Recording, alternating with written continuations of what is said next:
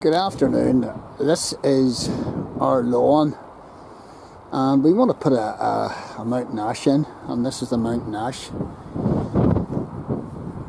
Bought it from the Secret Garden the other day for just under 40 quid, and it'll look something like that if it grows up, if we allow it to grow up that high. And there's some of the berries. Unfortunately, it fell over and broke this here, so I might just take that off, don't know. Anyway, I'm going to stick this in and see how it does. And so first of all, you dig out, you know, a square hole. So there's where I want to dig it out, and then you place the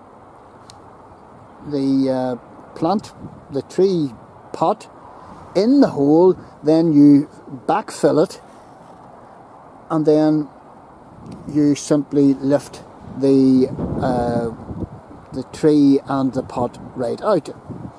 Then you use a barbecue skewer to go round and loosen this, you know, side where the soil hits the side of the pot, so that you can lift the tree right out of the plant pot or planter.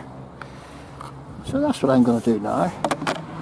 I'll show you the end result in a wee minute or two. Right, I'm going to dig the hole first. So we have dug our hole, we've put the planter with the tree in it, we're skirting round the edge of the inside of the planter to release the root ball as best we can, so that we can lift the mountain ash straight out. There's the amount of soil, there's the amount of stones. Not maybe going to backfill this, as I said. I'm just going to take it straight out of the pot, so we'll do that in a second.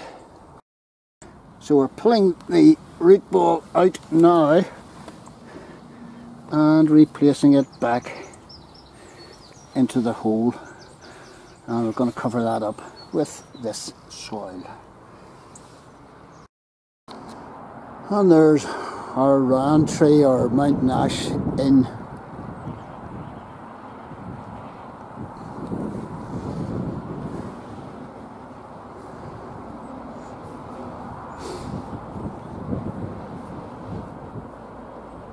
Well pleased with that, and it should be well used. You know, the type of tree it is.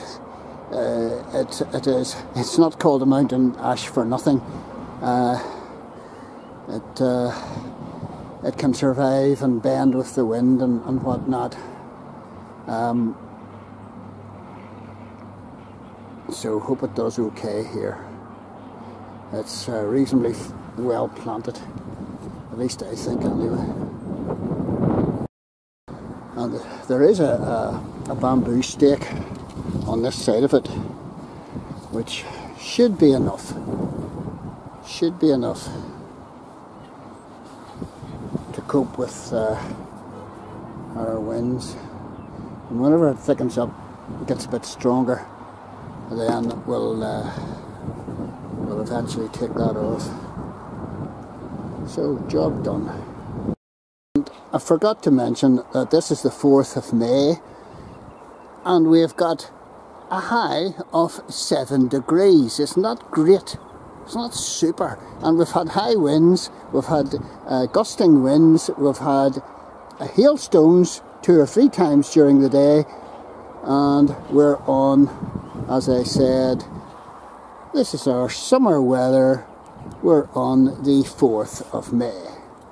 7 degrees. Hailstones.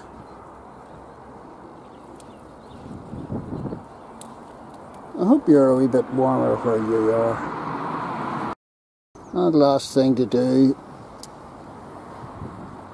and I forgot this again, is to water it. Give it a good water.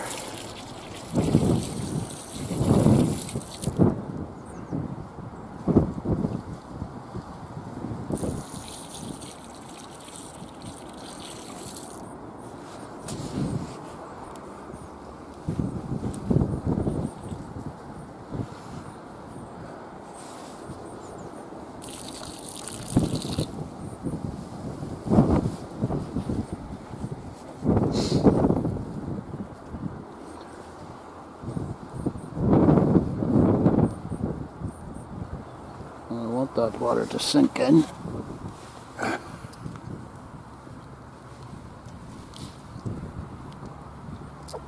So I'll just make a few wee holes with my fingers.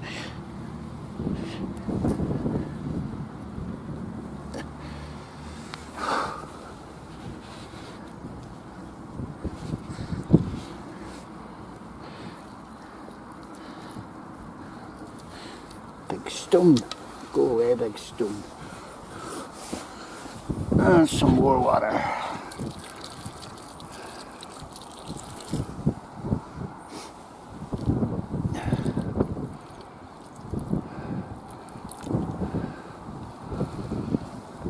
Hold on now, I think. I'm sure I'll think of something else.